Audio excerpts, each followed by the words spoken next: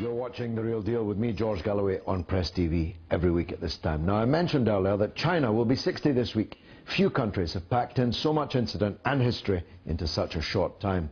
China, we're told, is going to be the next great superpower. Is that to be welcomed or feared?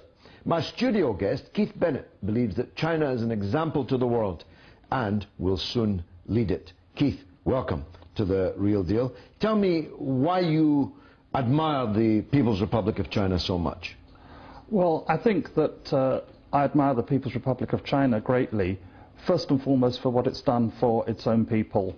The Communist Party came to power in China on October the 1st, 1949. When the Communist Party came to power at that time, China was one of the poorest, most backward, most wretched countries on earth, although it had a history of civilization of 4,000 years.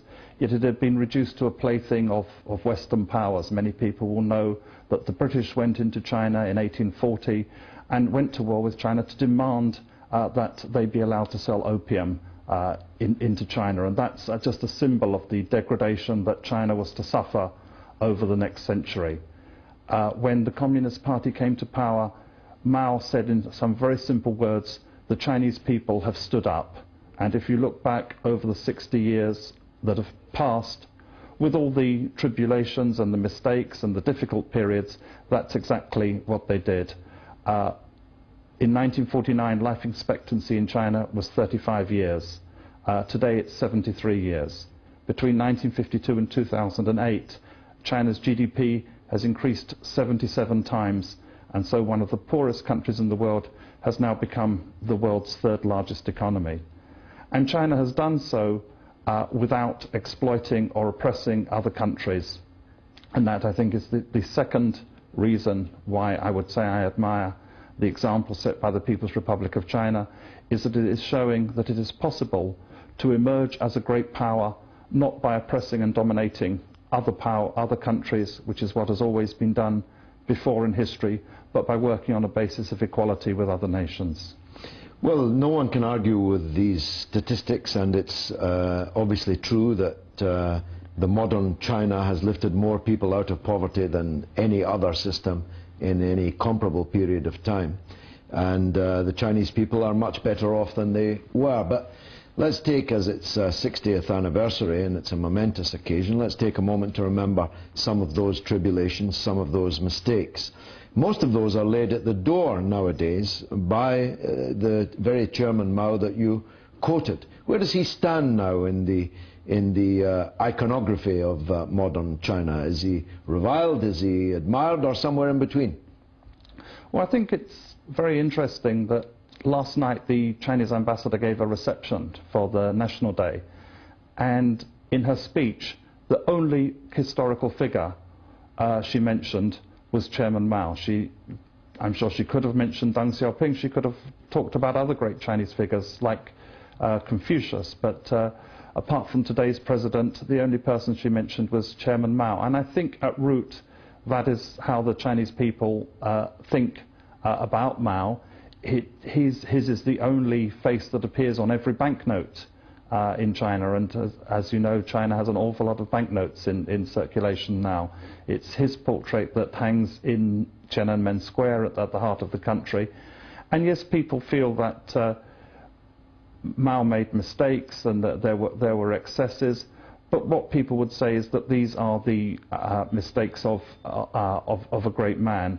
For the Chinese, Mao was their George Washington and their Abraham Lincoln. These also were historical figures who were not perfect human beings, who were products of their time. Mao was a product of his time and place. But without him and the foundations he laid, the modern prosperous China that you see today simply wouldn't exist.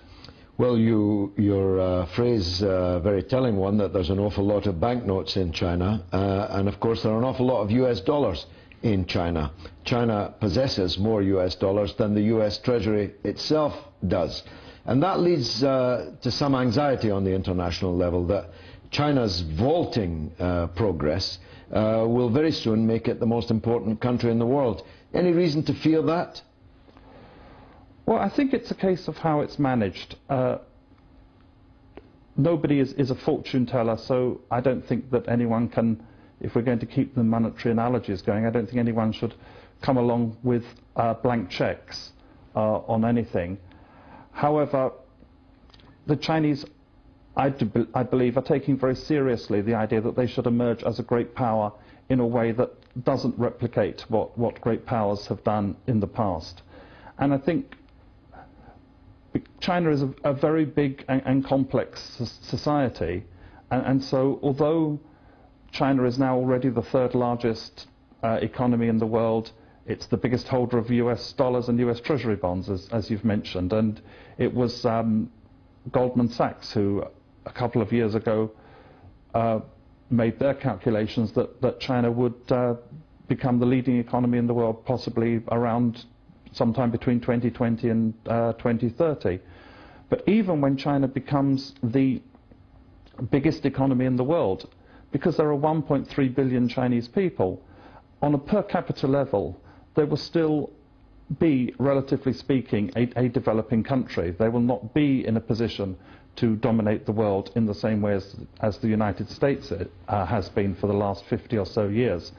And I see China more as creating a new type of international relations, where I believe that the rise of China means that the United States will be the last global hegemonic power in human history.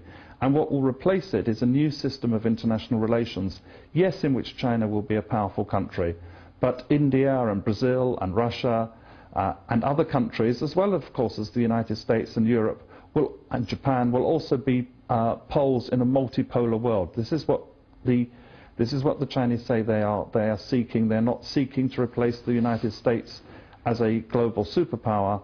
They are seeking a multipolar world.